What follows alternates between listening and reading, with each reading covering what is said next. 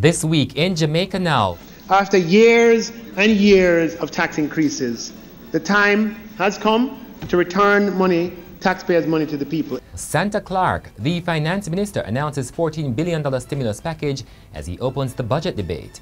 And some student loan borrowers will be getting rate cuts. The by-election blunder, why the Prime Minister had to change the date for the Portland Eastern polls. It was a genuine oversight. Fake Jamaican dentist charged in the Bahamas. 24 Uchen's gang members on trial in Kingston's Home Circuit Court. Judge revokes bail for pastor after DNA tests proves he is the father of a child with a 12-year-old girl. And happy to be alive, but sad at the same time for my family members, scared. There was just a whole influx of emotion. We're talking with Jamaican Olympian Kemoy Campbell a month after he collapsed in New York when his heart stopped.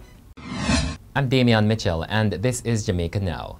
Santa Clark, it was the Gleaner headline on Friday morning, a day after the Finance Minister Dr. Nigel Clark announced $14 billion in givebacks. Clark, flanked by former Finance Minister Audley Shaw and Prime Minister Andrew Holness, made the announcements on Thursday as he opened the 2019 budget debates. After years and years of tax increases, the time has come to return money, taxpayers' money, to the people. He said distortionary taxes were being abolished and the government was imposing a flat rate of $5,000 for ad valorem stamp duty. So when you hear that interest rates are moving down and yours not moving, and some other institution offers you a better rate, phase the financial institution out. The government will not stand in your way. The minimum business tax of $60,000 a year was also being stripped, and more than 3,500 small businesses will no longer have to pay GCT. This is because the government is increasing the GCT threshold from $3 million a year to $10 million a year. And the Finance Minister has also announced rate cuts of 2 percentage points for some borrowers of the Students' Loan Bureau. Effective immediately, eligible borrowers in good standing with the SLB will be entitled to a reduction in their interest rates of 2 percentage points. For new loans, payments will first be made to the most outstanding balance as opposed to interest and penalties. There will be a 10% loan balance cut for borrowers employed to charities. And in the new fiscal year, the government will provide grant support of $3 billion to the SLB. The Attorney General Marlene Malahoo Fort has described as a genuine oversight the Portland Eastern by-election announcement blunder by Prime Minister Andrew Holness. At a Jamaica Labour Party rally in Port Antonio Square last Friday, the Prime Minister announced nomination day as March 8 and the by-election day as March 25. The Office of the Prime Minister later issued a statement saying the dates were being changed because nomination day would not have been 5 clear days after its announcement, as the Representation of the People Act stipulates that Ash Wednesday being a public holiday should have been excluded. Malahoo Fort said the error was due to a shift in the original day that the Prime Minister was scheduled to announce the by-election. It was a genuine oversight in respect of Ash Wednesday falling in the middle of the week because the budget process is going on. And there were a number of other issues that were taken into account, PEP exam and market days and a number of things. So it's not a legal blunder. It was just an oversight that a public holiday fell within the time frame and is an excluded day.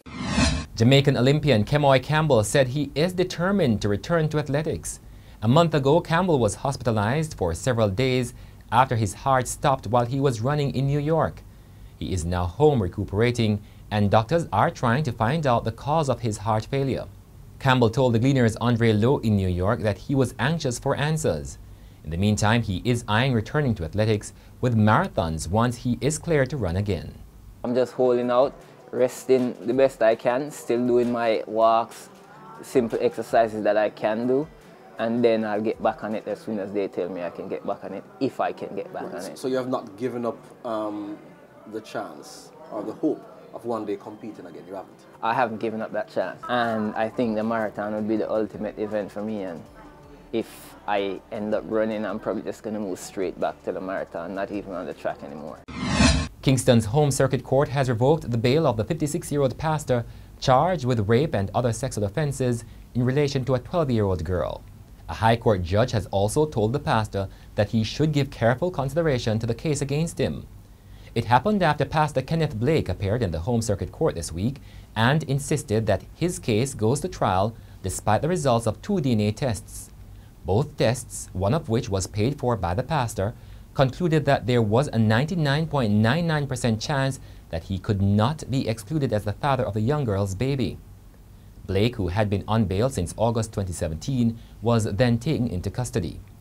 At the end of the hearing, his attorney, Abel Foot, applied for and was granted permission to withdraw from the case. And the trial of 24 alleged members of the Uchen's gang got underway in Kingston this week. The prosecution is relying on the testimony of a former gang member to convict the 24-member network. On Thursday, the former gang member testified that Chantal Gordon, the girlfriend of reputed gang leader Uchen's Wilson, hid guns used by gangsters after a robbery in St. Catherine. He also detailed incidents of extortion, rape, and gun running involving members of the gang. In the Bahamas, the 27-year-old Jamaican woman arrested for posing as a dentist has pleaded guilty to fraud charges. Santini Kerr Wilson, also known as Nicole Wilson, has been charged with using the title of an orthodontist, practicing as a dentist, acquiring property for the proceeds of criminal conduct, and having in her possession $7,000 believed to be the proceeds of criminal conduct.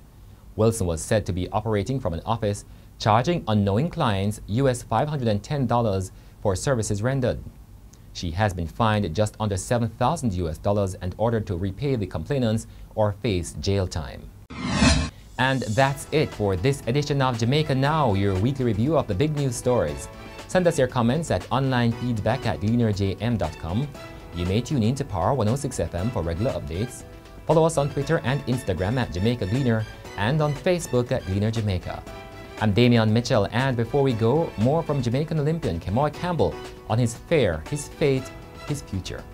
I was dead, so I didn't know what was going on. My memory of that day is actually non-existent. The only thing I remember was talking to one of my friends heading to the track meet, and I couldn't tell you what happened from there on. In practice, a few times I thought I had exercise-induced asthma, where I'll be working out, and obviously it's super cold, so I'll be working out, and I thought my body was just working extra hard, where it's working hard to warm itself and also like to push in practice. And I felt like I couldn't breathe in practice. So I thought it was like a breathing problem. And the Monday, I already scheduled an appointment to see like a doctor about my breathing the Monday. And the incident happened the Saturday. I don't know if I could do it again. And I say my family means a lot to me. They mean a lot. And if they think it's gonna put them in a situation where they have to go through all this heartache and pain all over again, I don't know if I might run again, because I don't want to see them the same way that I saw them in the hospital.